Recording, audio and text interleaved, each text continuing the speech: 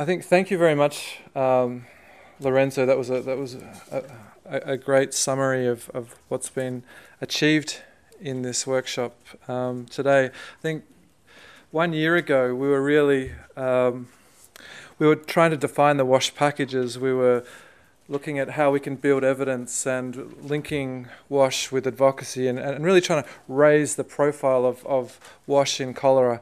I think we've made some significant steps in that direction. And now we're really looking at how we can fundamentally support at the country level. So we're moving towards preparedness and response, prevention and control of cholera at the national level.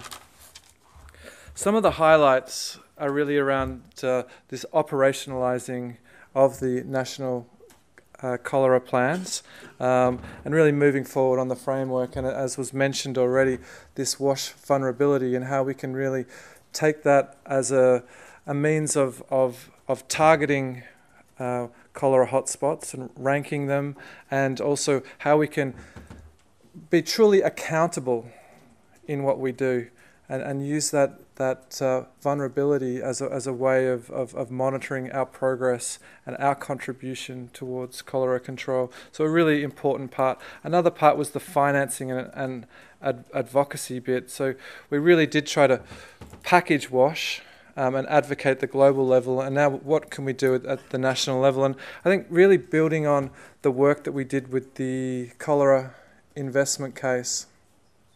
There was a discussion before about should we narrow our focus or should we be broad in our focus. And I think there are many cases like polio, for example, where we saw routine vaccination put aside while polio was concentrated on. I don't think we want to go down that path of just being too narrow in our approach, and so I would suggest, and having the final word I think is often a good place, that we're trying to align with the SDGs. We're saying that for every $1 we have $10 of multiple benefits: socioeconomic, health, diarrheal, environmental benefits. And so this requires us to ensure that we remain broad but stay focused on the elimination of cholera. And I think that will be a challenge for us as we're moving on. We came up with some prickly issues around coordination, some very challenging parts, particularly around humanitarian coordination, and how are we going to move forward on this now that we're proposing cholera coordinators at the national level. What's their role vis-a-vis the EOCs, the health cluster, the WASH cluster, and the many apparatus of humanitarian and outbreak platforms that are on the ground. So we need to define that. Another one is the role of the regional platforms. So I think it was brought up multiple times that when we're looking at cross-border transmission, when we're looking at perhaps even financing of a number of countries within a region, that the regional platforms do have a role and that they could be brought in under the GTFCC. And so we need to look at how we can structure that. And so there'll be, I guess, work done at the GTFCC level to be able to do that. So that's something that it's encouraging that that's moving forward. Then we talked about risk communication and community engagement. And I think there's unanimous support that this is central to what we do.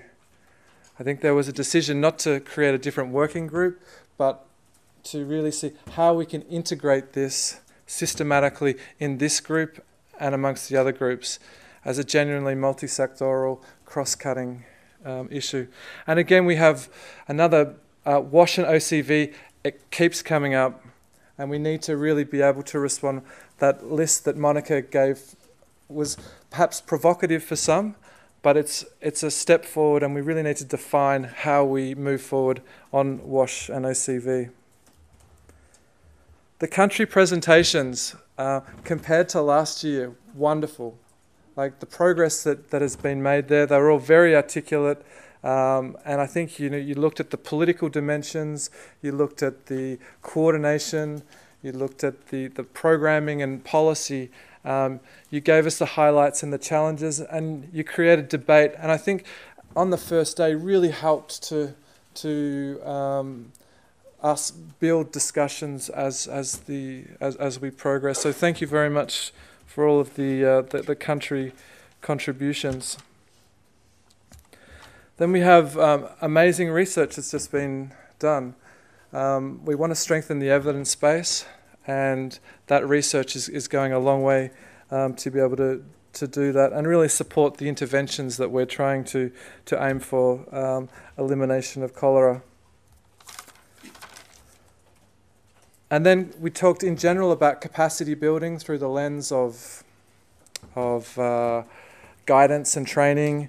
And I think here some of the highlights for me were really around integration of diseases, not just looking at through the lens of cholera, ensuring that it's multi-sectoral, and really moving forward on some of those key areas that Lorenzo brought up just now. And to all those who supported chairing and presenting sessions, thank you very much. So thank you really for all your enthusiasm, your dynamism, and the collaborative spirit that you've put into today. And we encourage you to keep participating in the WASH working group, networking, influencing, and let's continue to make progress on preparedness and response, on prevention and control of cholera. Thank you all, and wish you safe travels. Bon voyage.